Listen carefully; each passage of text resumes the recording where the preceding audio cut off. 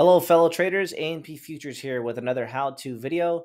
In today's video, we're going to show you how to place a simple OCO bracket order using Tradingview.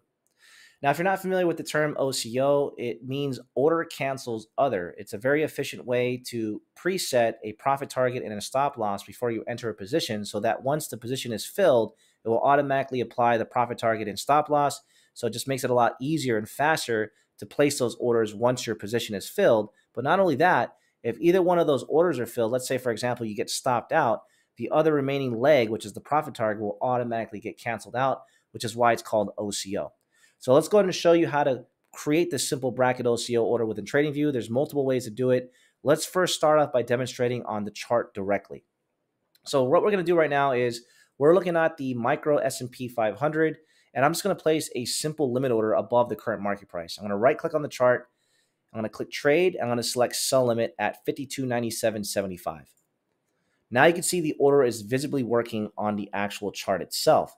Now what you can do, the only thing that I want to mention here is on the chart trader, it's a little different because you place the order first and you don't necessarily preset it. You have to apply the bracket parameters after you enter the order. So right now the order is working, as you can see at the chart on the chart, sell limit at 52.97.75. Now watch what happens when I hover my mouse cursor on the actual working order display.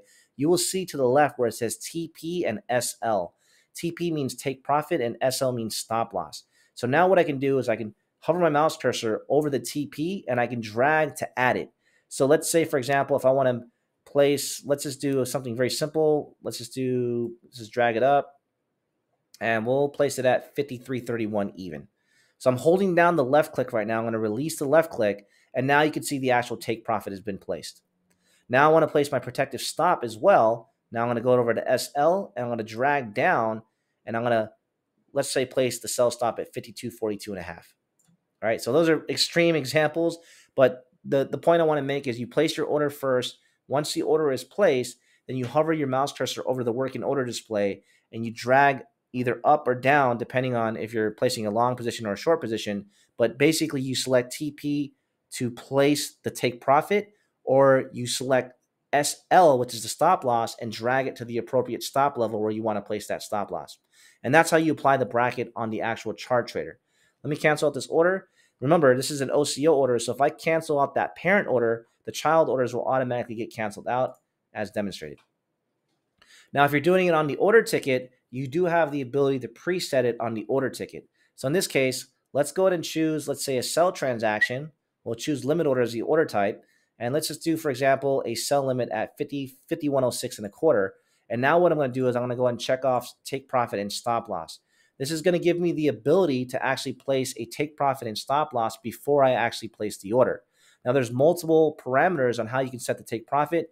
You can set it based on actual ticks. So, for example, if I wanted, let's say, an 8-tick take profit, an 8-tick stop loss, I can actually set 8 and 8 as the values. Or you can do specific precise price. You can do dollar value as far as how much you want to make or lose on the take profit and stop loss, or percentage. I like to keep things simple, so I just typically use ticks just to keep it very simple. Once you have your parameters set, then you want to hit the sell button. And now you can see under the order section here, let's go to working.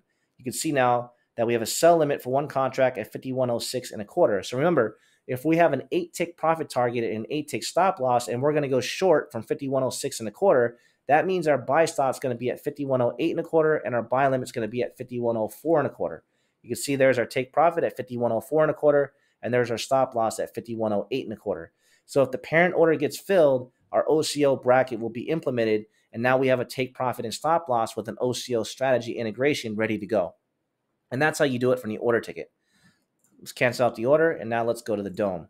Now, the DOM is a little different. You can't actually preset the bracket order, and you really can't do it after the fact on the DOM directly. So what you really want to do is you got to place the order first. So let's just go and place a basic buy limit at 51.03 even. And then you got to go into your orders window here in your trade panel, and then you'll see the working order display. And now you need to go here and click the modification button. And now you can actually apply the take profit and stop loss. So now remember, we're working a buy limit at 51.03. We'll use the same parameters of 8 and 8 for the stop loss and take profit. I'll hit modify order. And now you can see there's a take profit at 51.05 and there's a stop loss at 51.01. And this is how you place an OCO bracket order with TradingView platform.